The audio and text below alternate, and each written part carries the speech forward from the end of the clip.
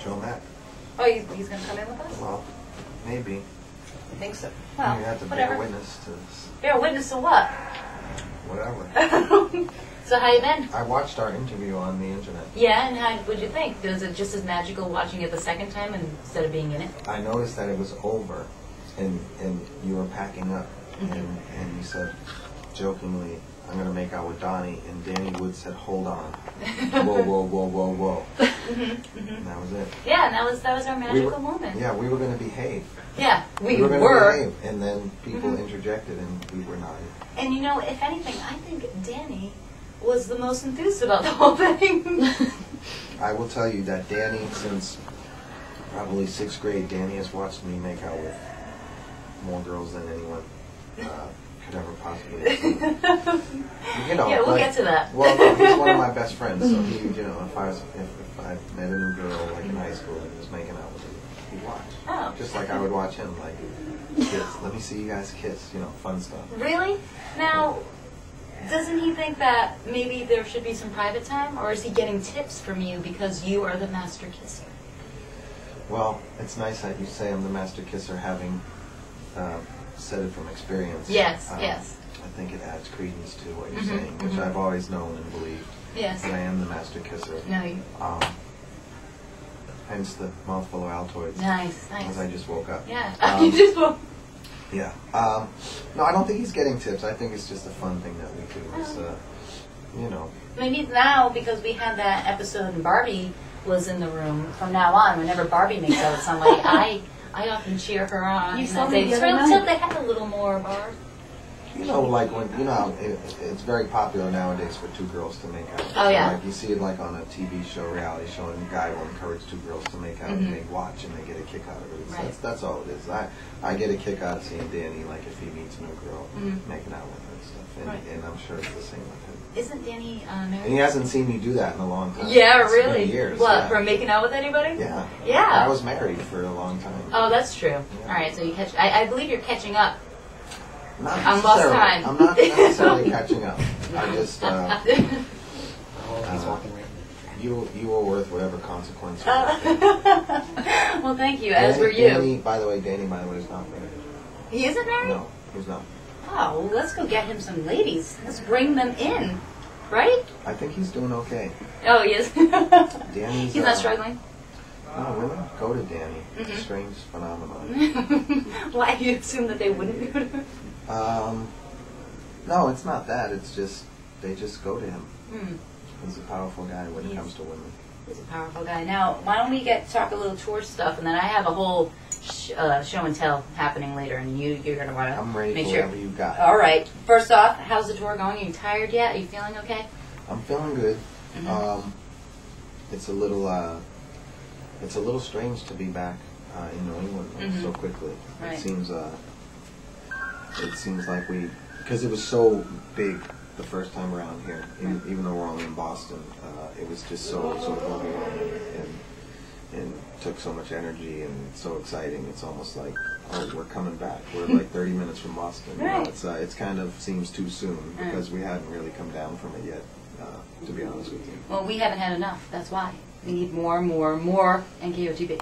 Yeah. Well, Right. you know how it is sometimes. I mean, if I thought about it long and hard, I would guesstimate that it would seem like by my biological clock, like we're 2 weeks away from bumping into each other again and making out. Right. But now right. it's here. The days are upon us already. That's kind of nice having these dates. Yeah. Just when it just happens when you come to town, I show up, we chat, we kiss. It's kind of a nice little routine to get going. I am being presumptuous. Yeah. Thinking that we're going to kiss.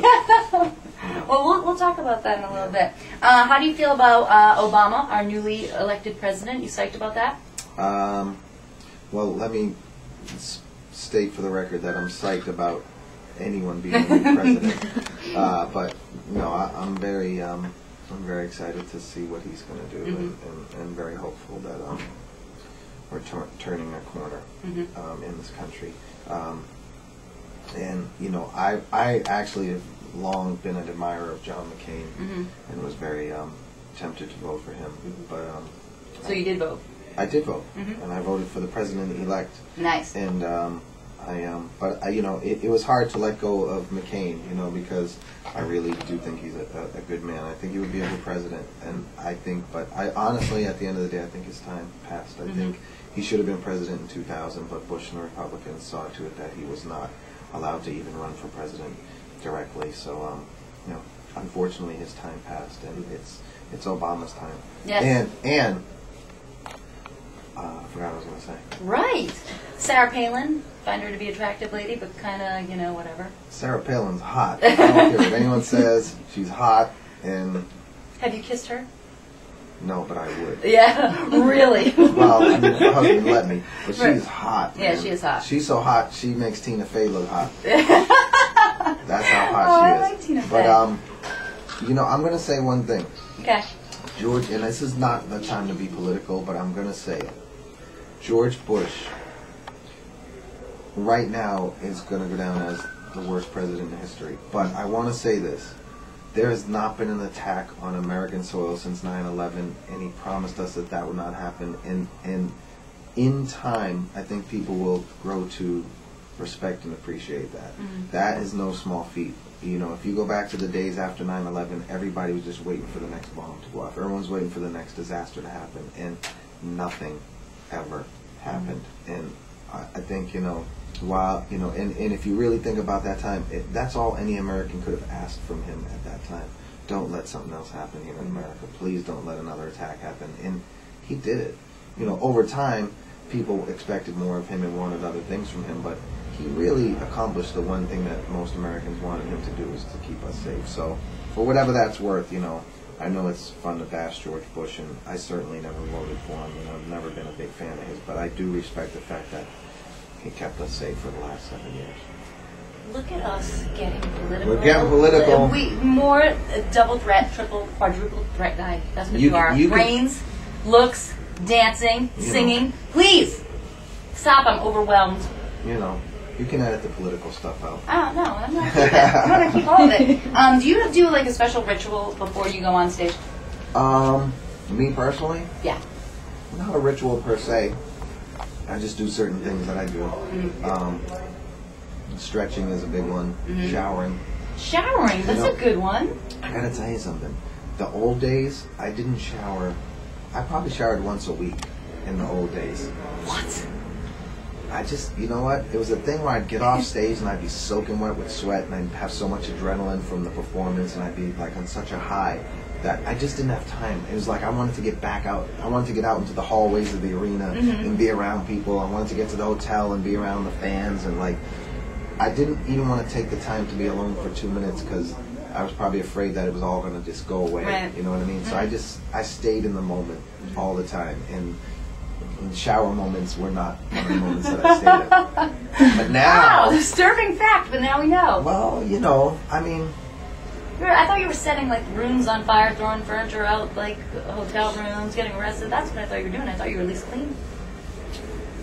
I stayed fresh somehow. Baby powder worked. It was the baby soft. Baby powders and deodorant, 7 days stack of deodorant is okay. But I was doing a lot of crazy stuff too. Not lighting hotel rooms on fire. That was actually that was fake. Not a true fact. That is not a true fact. But now I shower before the show, and I shower immediately after the show. And during the show, I think you should incorporate that a shower on stage. I thought about showering during the show the other night, but I didn't do it.